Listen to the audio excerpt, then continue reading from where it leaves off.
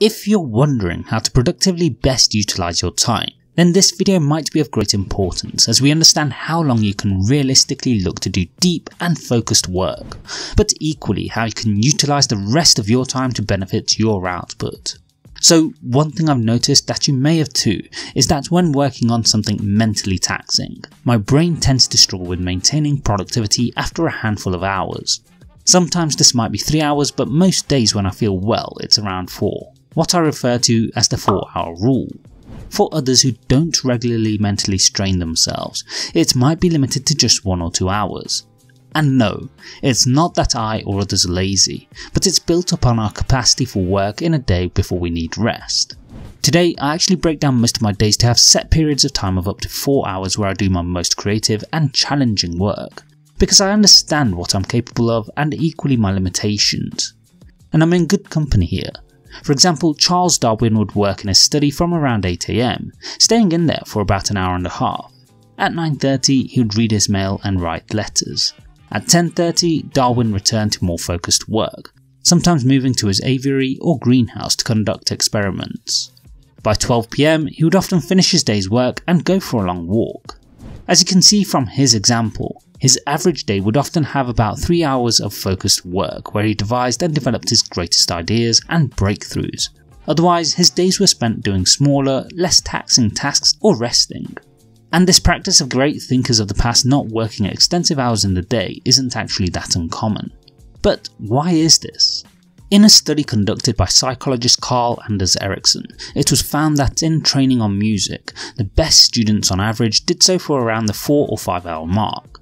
The study itself is fascinating, as it delves into an idea of deliberate practice, and forms the foundations to Malcolm Gladwell's principle of the 10,000 hour rule to becoming an expert. Though I'll look to cover that in another video. Now, it's not that everyone should abide to this idea of 4 hours of focused work, as while it works for me, it may not for you. As Kalina Michalska, a developmental neuroscientist and assistant professor in the Department of Psychology at the University of California at Riverdale says, humans have individual differences in attention networks and circadian rhythms. Simply, we're all unique, so it comes down to understanding your individual biology to utilize your time most effectively. However, there's more to my working day on average than the 4 hours. So how do I apply the 4-hour rule? First and foremost, the principal point that's of great importance to me when planning what I want to complete in a day is to identify those tasks which require me to think most and require the most focus. For example, as someone who does software development, this is usually the time I'll spend on the most complex development that I need to do on that day. Now, in addition to that, I've found that the time of day I tend to be at my most productive is between 9 AM and 1 PM, so I'll look to book in and complete this work during that time, including some short breaks to avoid burnout in the 4 hours. Great, so now we've worked out that I've scheduled time to complete the more complex mental exercises for my day. But how do I utilize the rest of the time in my working day? Well, if I'm totally honest, it's rare that I do. In most cases I utilize some of the hours around the 4-hour block, but on average I think I probably waste some of the time too, either doing non-productive tasks or talking to colleagues or friends. You might think this is quite an odd thing to say in a video about increasing productivity, but in a study conducted in the UK, it was found that the average person only productively uses 2 or 3 hours of their working day. So even with me utilizing the time the way I do, I'm actually significantly more productive than the average person. And in reality, while I call it unproductive time, it's actually time for my personal development. Now, I appreciate you might be wondering, why am I more productive? Well, it's because I'm aware of the idea of the 4-hour rule. And I'm quite careful about how I manage my schedule and time, meaning I'm actively recording how my time is utilised each day.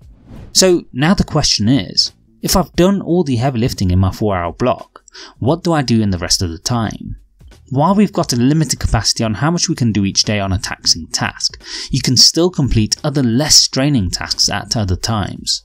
In essence, this is the time I use to complete admin tasks that really require little thought, usually responding to emails or planning for coming days.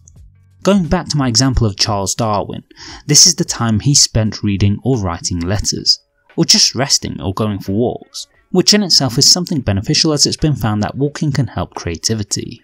The point here is that tasks that are mentally less taxing don't need to be completed in your focus block, rather they are tasks that can be completed around that time.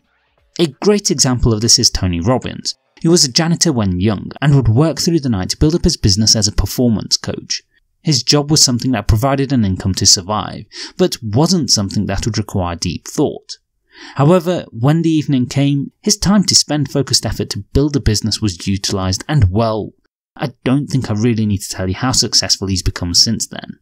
So understand your body and your psychology, and apply something similar to the 4-hour rule to most productively utilise your day. Around this, don't waste the time you have, but instead use it productively on less demanding tasks.